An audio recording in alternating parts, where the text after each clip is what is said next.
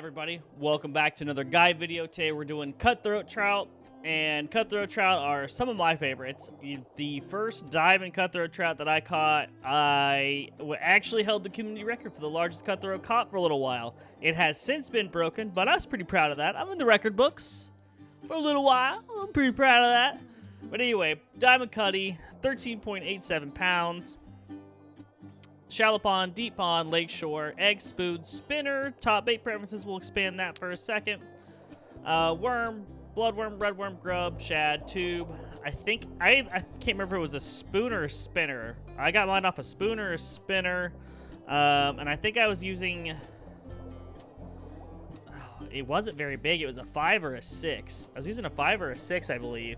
It wasn't super big. I was also getting silvers on that.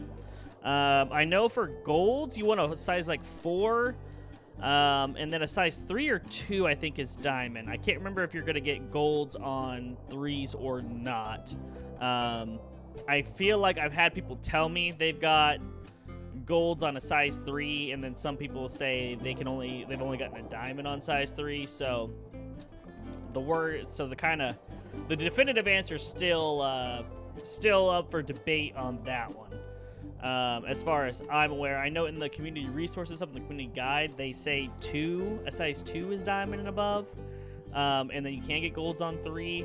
So I haven't tested it myself, but that way, at least a 4 or a 3 is going to get you, probably the bigger cutthroat trout. And they are pretty big fish, 13.87 pounds. That kind of makes sense, with looking at the other fish and their hook sizes and everything. So take that with a grain of salt, but that's going to point you in the right direction. It may not be the definitive answer, but it's going to get you in the right direction, and that's the point of these videos. Just pointing you in the right direction, getting you started here. So as far as the traits go, easily spooked, hard fighter, jumper, last stand, sun lover. And I will say sun lover, I definitely get the most trout, especially cutthroats and brookies, from like 6 a.m. to noon. Seemingly always. So that's a great time to fish for these. But that's what you're going to use for the cutthroat trout. We'll go to the map. I caught my diamond right here where this guy's fishing. I also caught my diamond kokanee here. So you're going to get both kokanee and cutthroat. Cutthroat between the Roaring Devil outpost and the bridge. Fish kite all up and down here. You'll get a little bit of both. And then this is another spot I've seen diamond cutthroats being pulled out of. There are some other spots people have been talking about, but I haven't seen that personally. So I know people, this is my diamond brookie spot down here. People say that they've got diamond cutthroats from here. I've not seen that in game. And not from anybody that I'm like super close to or would trust emphatically. So, but it is on the resource hub. It is a barked diamond spot there, so you could try it out for sure. Again, the resource hub is a channel in the Angler official Discord, and there's spreadsheets in there.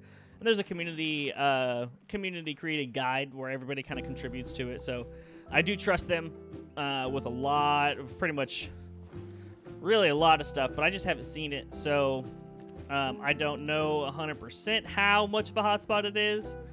But I know this one and this one deliver pretty regularly. So check those out. That's pretty much all I have on the cutthroat trout. If you have any questions, leave it in the comments. If this was helpful, leave a like. If you want to see more guides, consider subscribing. Otherwise, I'll see you in the next one. No, wait. I'll catch you in the next one. God, I've been doing... Why do I keep... I'll catch you in the next one. Thanks, guys. Man, amateur hour over here, huh?